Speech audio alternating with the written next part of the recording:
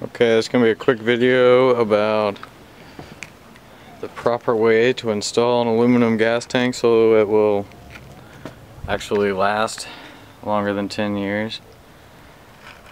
First of all, a lot of guys, they like to foam the tank in 100% completely.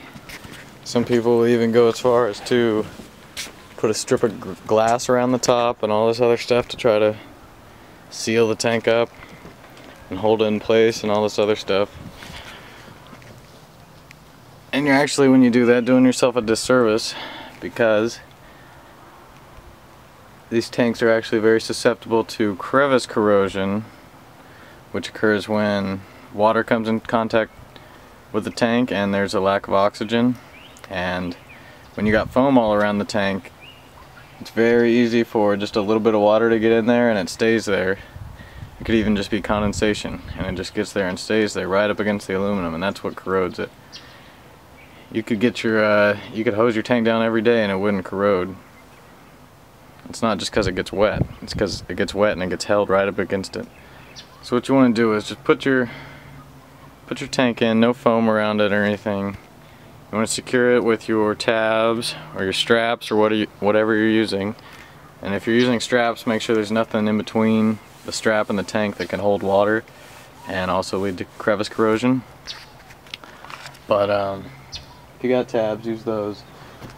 And in the bottom of the tank, what you do is you take some neoprene rubber, or there's also some other even more fuel resilient rubbers out there. I got this from the Goodyear factory, Goodyear rubber products. They actually gave it to me for free out of some scraps they had. And it's 1/4 inch thick neoprene rubber, and you put this in the bottom of the tank.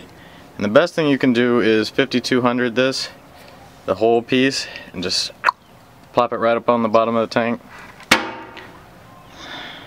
all the way sealed off. And then you let that dry. Once you got all 4 pieces and your strip along the middle dry, you cover them with 5200, stick the tank down, and then the only thing holding it in place is that 5200 on those pads and these mounting bolts. And then you have all this airspace all around it, and you make sure you have drains in the back for any water that might get in the tank coffin to get out. So that way any water that gets in here runs out. No water can ever be held up against the tank. No corrosion can really ever occur. And when you do it like this, it's likely that your tank will outlast your boat. So yeah, and a lot of guys will say, well, if I'm not going to put foam in, then I'm going to use wood to shim it in place, some treated 2x4s or something. And you don't want to use anything that absorbs water. If you're going to wedge your tank in place, don't use wood, because it's going to absorb water, and then what's it going to do? Crevice corrosion. It's going to put a hole in your tank. So just put it in, no foam. And then down here, don't forget to do your, let's see here. Don't forget to do your tie wire that goes up to your vent. Actually, up to your fuel fill, sorry. Tie wire, don't forget that.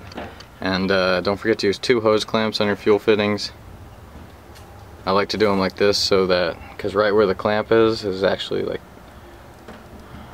a little gap in the clamping force, so you put them on opposite sides so you get a perfect seal all the way around. And yeah, I also put dielectric grease on all your fittings so they're going to last just that much longer.